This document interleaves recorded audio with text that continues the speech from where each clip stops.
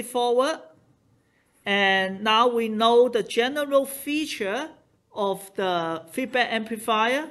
The gain is reduced, the bandwidth is increased, the impedance, input-output impedance will modify according to the types of the amplifier, but they all adjusted by 1 plus Ka, okay? The magic term, 1 plus Ka. Always remember this term, okay? Okay, then how do we do sensing? We need to do some real implementation now, right? These are just block diagrams. So this is what we're doing now. Now, this is actually very trivial. It's just how you measure your voltage on your test band. Of course, you cannot have a voltmeter inside your integrated circuit. I mean, that large voltmeter, and then with a human reading it, right? You need to make it a simple one. So this is the output of something. If I want to sense it, I put a voltmeter here.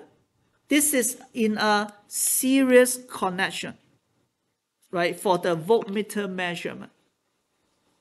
Not serious, I'm sorry. This, what connection is this? How do you measure a voltmeter, a voltage? Parallel, right?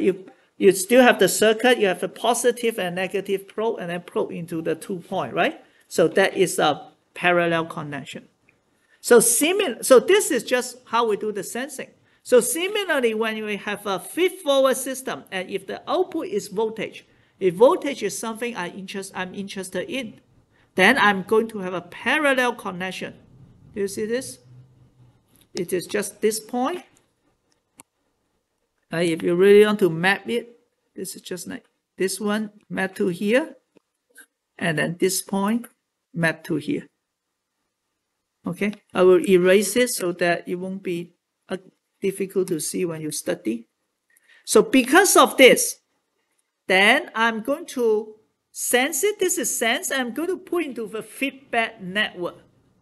Anyone can tell me why this is, I want to have infinite input impedance for the feedback network? Because you don't want it to draw any current. You don't want it to draw the current, yes. But can you say it from the, you are explaining correctly, from the, what we have been discussing? Yeah, voltage. Because this part you are sensing the voltage. And exactly like what you said, because you don't want to create a voltage divider, right? You are sensing the voltage. That's why you need to have the infinite input impedance to be ideal. But your output impedance needs to be 0, yeah? Because this is the output is voltage. I want it to be 0 for ideal case.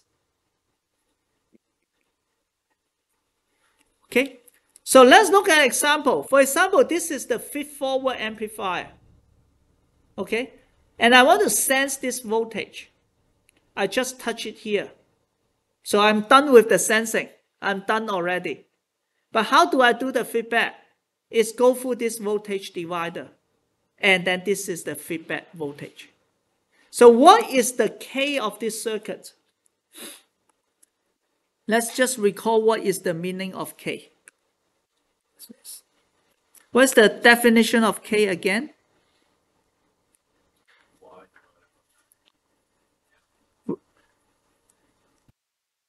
Is correct, VF and Y, but which one divided by which one? K.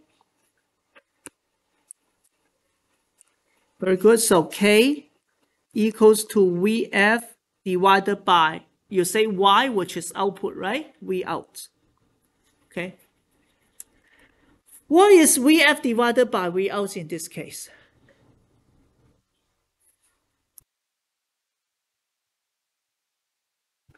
It is just a voltage divider, right?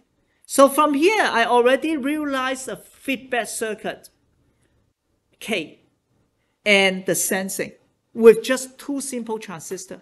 You need to be simple, right? If your feedback circuit, the whole thing is more complicated than your feed-forward amplifier, probably we fail.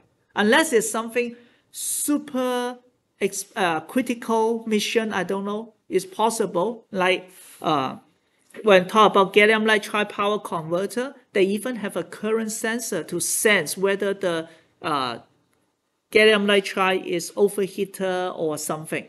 because they're super critical. They may just break down the whole system, right? So you actually have a small circuit to sense one transistor, right? But because the transistor is big, in this case, I only have two small resistors to sense it and also do the feedback, okay? So based on this, can you tell me what should be the value of R1 and R2? Should they be large or small if I want to make it a good feedback circuit? Large. Why need to be large?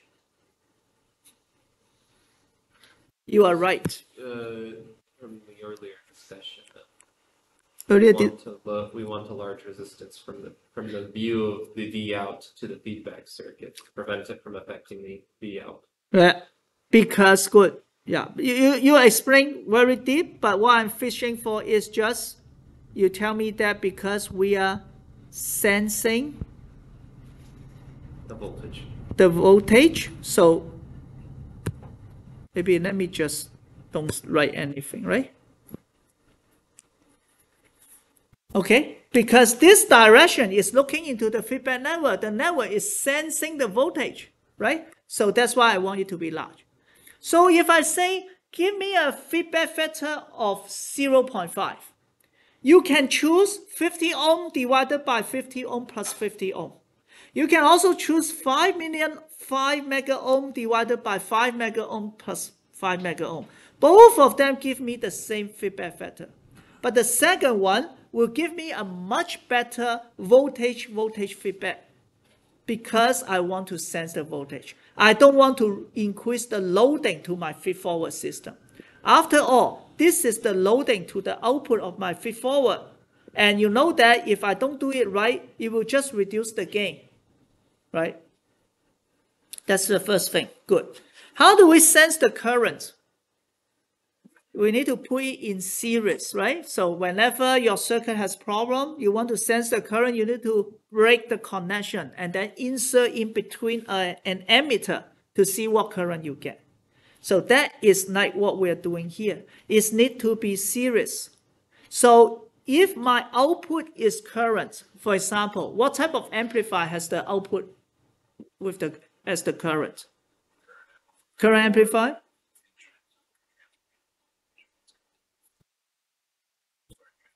Transconductance, very good. Yeah, because output is current, right?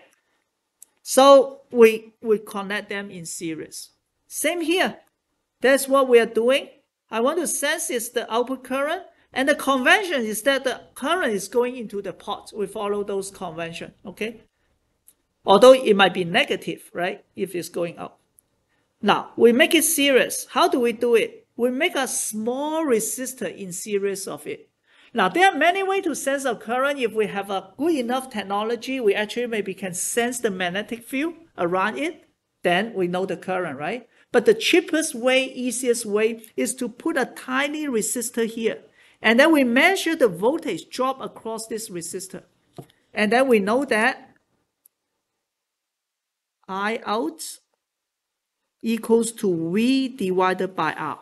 Based on the voltage we read it, we know what current it is. This is exactly or usually what you have in an emitter, at least a low-grade one. Okay? So if we have a very small resistor, would that be a problem?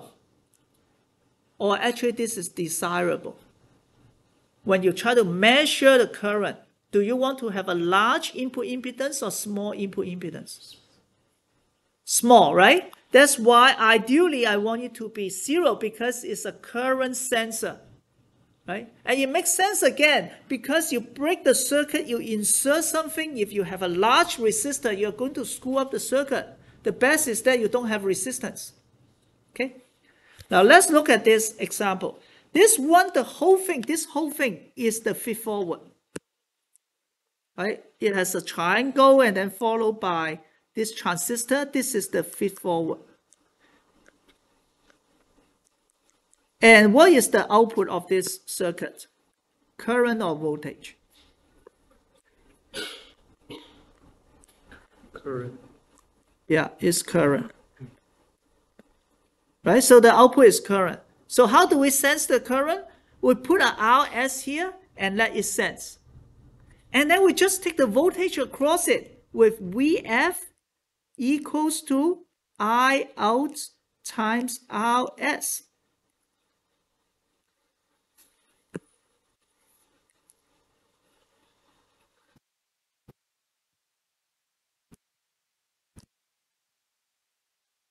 Right?